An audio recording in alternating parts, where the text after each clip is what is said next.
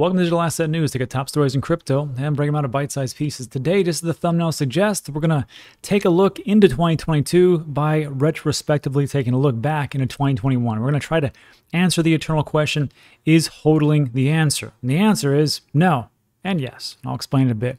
Also, we're going to take a look at what history tells us, just taking a look at what has happened, hope potentially what could happen. We're going to take a look at why 2.3 trillion for our market cap is absolutely nothing. And then we're going to talk about a video we'll do at the end of the year, which is 2021 predictions that I made in January and how I measured up. And then also, we're going to take a look at my exit strategy and just talk about, did I live up and do what I said I was going to do? So we'll take a look at all those things. But first, take a look at what's going on into the market today. So today, it is the 27th, Monday. Beautiful day here in Puerto Rico, about 80 degrees. Just got back from the beach. Very nice. Family was in town, and I took a couple days off. A couple days for the holidays is a good time to actually sit back and reflect about what is super important, and usually pretty much family. But today we're getting back to the grind, taking a look at what is going on. So it's been a pretty good time frame. I mean, Bitcoin's up, Ethereum's up, and if we really take a look at the 7-day, we can see there's been some pretty monstrous gains. Look at Solana, 12%, Cardano, 22%. We've got Terra up 16%, Polkadot 30% in 7 days, 19% for Shiba. Wow, Polygon 27%. Crypto.com 26, 33 for Uniswap, 27 for Chainlink, and on and on. 74% for Near Protocol. Man, that's a monster. And just on down the road.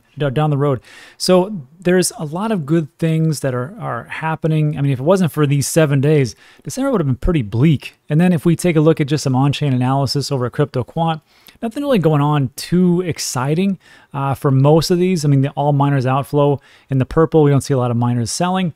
The all exchange reserve for Bitcoin, looks like people are still taking off Bitcoin, maybe a little uptick and a little bit more. So when people take Bitcoin off the exchanges, that's good. They put in cold storage, they can't sell it. All exchange reserve for Ethereum, again, going down. Take or buy volume, these whales are just buyers, are just kind of propping up the price because they're like, we don't want it to go too far down. And then, yes, we've propped it up a little bit. But this is the one that always concerns me. And it's been high the last 3-4 days. It's the all exchange estimated leverage ratio. And we get above 0.2, those are pretty all-time high numbers. And we just hit 0.2103. Now we're at, now we're at the almost the all-time high, 0.209. So those leverage plays out there could potentially be not catastrophic. It's just a natural cycle, but expect some volatility when you have a lot of leverage. That's all I can tell you. So that's what's going on into the market. Now what we're really going to do is just take a look into the question, is HODL'ing the answer? Now, on this channel, I've talked about just buying and holding. And is that really the correct approach? Sometimes. And here's what this was actually came about. There was a tweet that I thought was pretty darn interesting. This was from Blockworks. And they said, here's the price of the top 10 cryptos last Christmas, 2020. Bitcoin was 23,000. Ethereum was 633. Binance Coin, 33 bucks. Solana, $1.45. Cardano, 15 cents. XRP, 31. Polkadot was 5 bucks. Avalanche, almost 3. Luna was 53 cents. And Doge, 0.004. And I have to tell you, I owned all of them except for Binance Coin. I never really got into Binance Coin, just didn't. But I owned and still own, well, every single one except for Doge. I got rid of Doge when Elon Musk was on Saturday Night Live. I sold it at 66 cents. I'm like, there's no way it's not going to a buck. And that was like one of the few times I've sold at the top. But who knows? In 10 years, Dogecoin could be 2 bucks. I have no idea. But at that point, just kind of made sense for me. And I just said, hey, this isn't a get-rich-quick scheme. It's a get-rich-over-time market. You don't need to trade. You don't need to be a genius. You don't need to have a ton of money. Just buy and hold and you make it. It's very simple, but some people make it complex, and it's not. And there really is some caveats to what I just said when I talked about there in that tweet. Because if you just hodl forever, would it be good? Let's take a look at a little bit of history, shall we? Because if we take a look, before we get into history, let me just play this video. It's been stuck in my head for the longest time. This is Nick Murray, and he is the advisor to the advisors. Been in financial industry for 50 plus years. He is the one that people turn to as far as like sage advice. And he gives some really good advice here. It's only a minute long. Just take a listen. The stock market in the United States in our lifetimes, I mean, since World War II, has gone down an average of 30%, an average of every 5 years, kind of whether it needed to or not. And what was the difference in all that time between investment success and investment failure? I will argue that it was the single mistake of mistaking the temporary declines for a permanent loss, panicking out, thereby creating the permanent loss that you said you were fleeing from. Right. Whereas if you had just sat there, never mind adding to your positions, which most people should be doing over most of their accumulating lifetimes, if not all of their accumulating lifetimes, but put that aside. If you just sat there, the temporary decline will go away, and it will be then followed inevitably by a period of above average returns. That's the cycle. The big thing here is that, yes, he's talking about the stock market, but I think more in depth is probably the S&P 500 index, or just indexes in general, because, stocks can go to zero too. I mean, it's not like we're the only crypto, or we're the only market that can go to zero, because some stocks do go to zero. Some companies go out of business. It does actually absolutely happen. So when he's talking about these things, it's like, well, is this everything? Because if we really then take a look at what history tells us, which is something like this. I want to show you something. I love looking at these old charts because it just kind of gives us a perspective and the ability to really zoom out. And this is a historical snapshot from 3rd of December, 2017. And look at the prices here. This is during part of almost the very tip top of the bull run. The next 2 weeks, Bitcoin shot up to like almost 20,000. But on the 3rd of December, it was 11,323. And if you bought there, I mean, right now you're still feeling pretty good. But what about the other ones? How about Ethereum, 465? Yeah, you'd feel pretty darn good, right? Because right now it's like 4,000. Pretty good 10x over 4 years. Okay. And it gets a little bit of shaky here. To HODL Bitcoin Cash, it was at 1559 at this point, and it went to over 4,500 at some point. XRP was 25 cents. Not too bad, but look at what's happened. Dash, remember Dash? Dash was $768. Litecoin was 101 bucks. Bitcoin Gold was a thing at $320. Cardano was 13 cents. All right, now we're talking. And then Monero was $200, and then on down the road that you can see. And like, there's some things in here that, I mean, I haven't seen forever. Like, look at Salt. Salt was $5.56. Salt was one of those projects that was like DeFi before DeFi. You were able to actually get loans on the Salt protocol, and it was supposed to open up everything and had a really great team. It was awesome. Where are we now? So that's a great question. Before I even answer those, let's just jump forward just to a couple months, 2 or 3 months, 11 of February, 2018. Remember, Bitcoin had gone all the way up to 20,000, 19 something, right? And then Ethereum had gone up to, gosh, $1,600, $1,700. So Bitcoin was back down in 2 months, 8,100. So if you bought over here, and this wasn't even the top, you feel not too great. You'd be like, wow, it's still down, which is what a lot of us actually feel because the volatility. Ethereum, 814. XRP was actually $1. That's pretty good. Bitcoin Cash, 1,200. All right. Cardano, 36 cents. Litecoin, 148. Wow. Stellar, 37. Neo. Remember Neo? Yeah, right. $103. EOS, which was supposed to, there was $1 million bet for EOS. It was going to go to the moon because of how there's these great airdrops and everything else. 841. NEM. IOTA. Dash. Again, 580. Monero, 229. And on down the road. So let's fast forward just a little bit more and take a look at 2nd of December of 2018. So we went from 3rd of December 2017, just a year later, we hodled the whole time. Let's just say we hodled the whole time. You had $11,000 Bitcoin. Now what do you got? You got a $4,100 Bitcoin. $4,100. Now again, you are still feeling pretty good. If you came to today at $51,000, that's not too bad. XRP at 36 cents. If you're holding for 4 years, that's about right.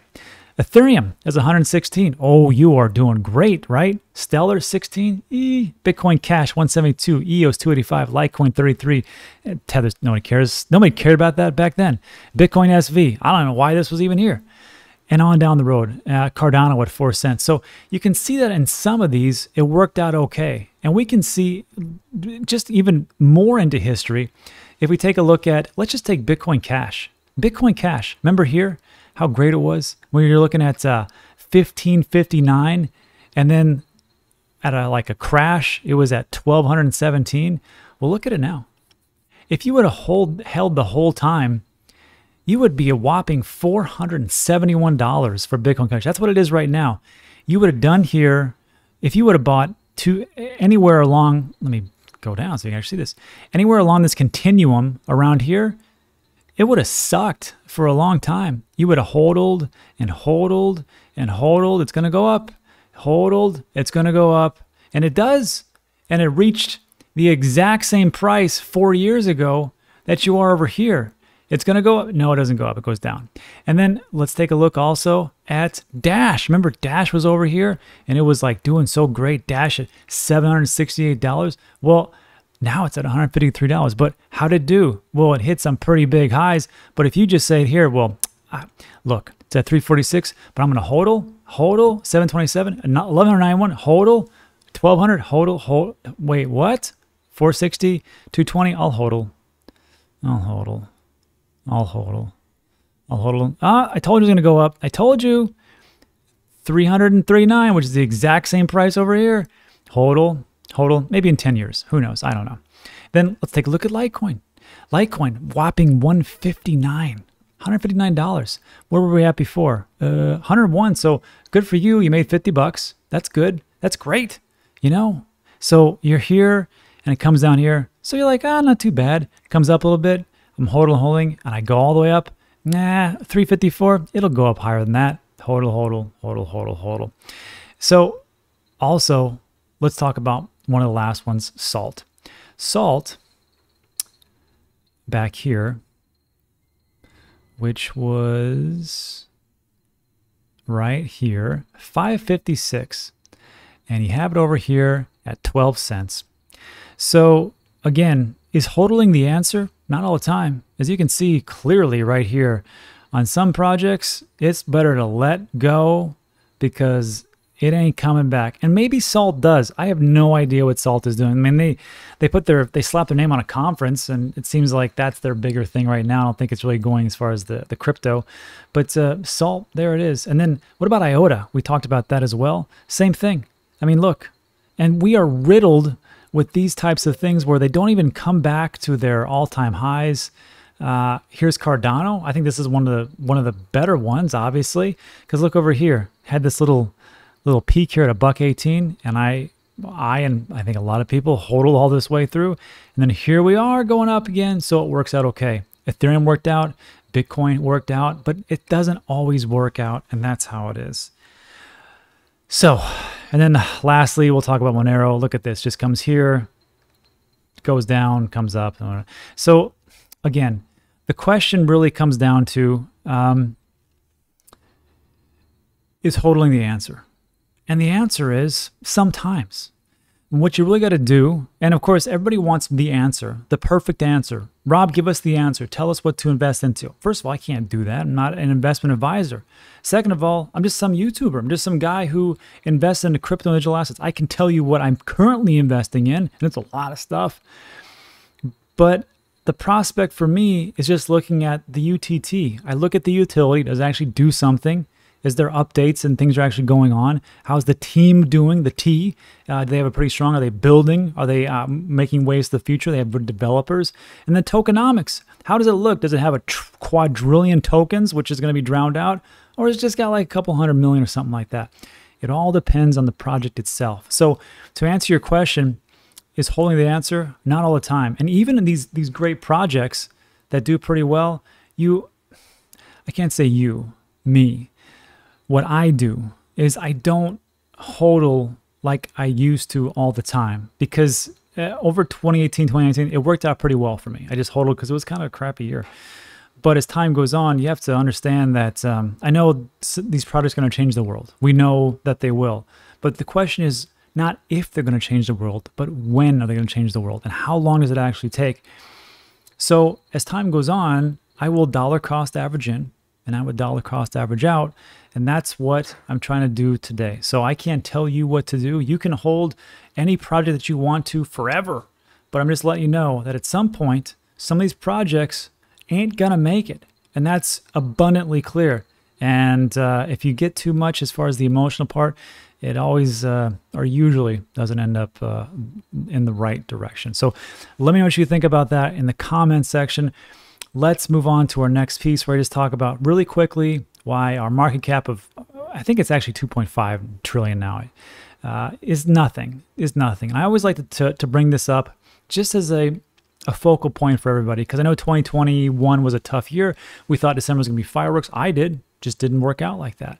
Does that mean it's over? No, doesn't mean it's over. It means we got a lot of room to grow. The question is, I can tell you that I think that crypto and digital assets will really take over a big slice of a lot of different industries. I just can't tell you exactly when that's going to happen. But right now, we've got a lot of big players in the space. So this is a graph I always bring out every so often. This was actually in May of 2020. These little squares right here is worth $100 billion, which seems like a lot. Right? 100 billion. I don't have a billion, but it'd be nice if I did. And here's what this represents. So Bitcoin back in May of 2020 was only entire crypto was 244 billion.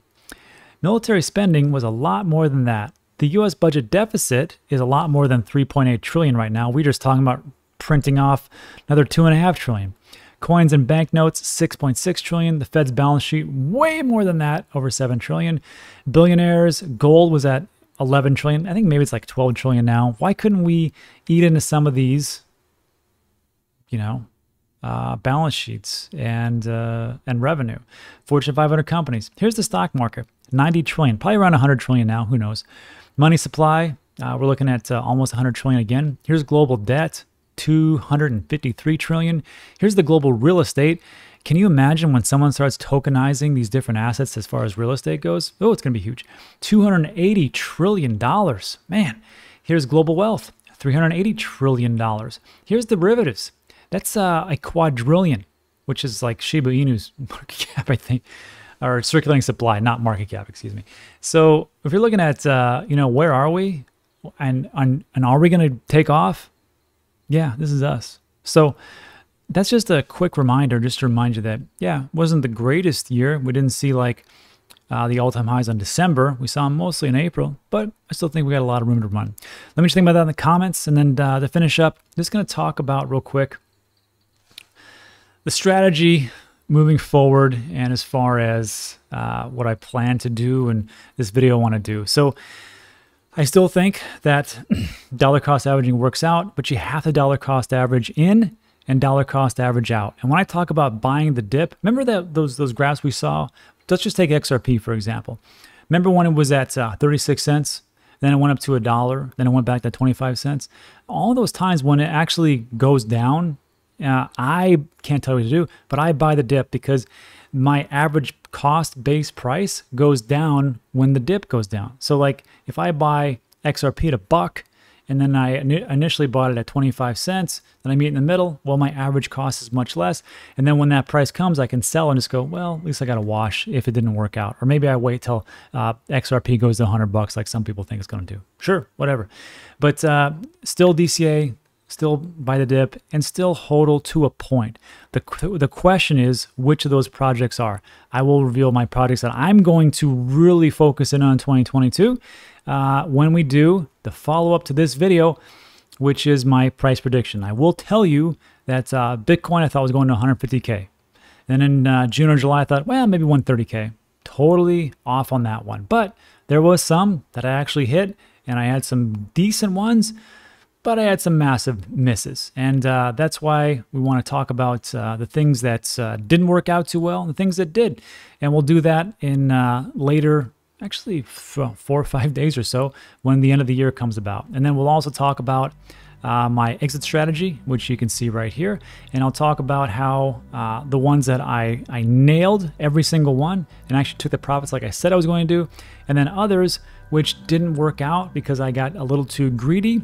And then the catalyst that made it all up in the end. And I'll talk about that on the video. So that's it for today. And look, I know it was a lot of information, a lot of things that we talked about. Don't get discouraged. I think we got a long ways to go, but there's going to be some little shift for me, little strategies, but that's it. So look, if you like today's video, give it a thumbs up. Also consider subscribing. A lot of things to talk about are time sensitive, and that's it for today. So thanks so much for watching. I appreciate it. I'll see you on the next one.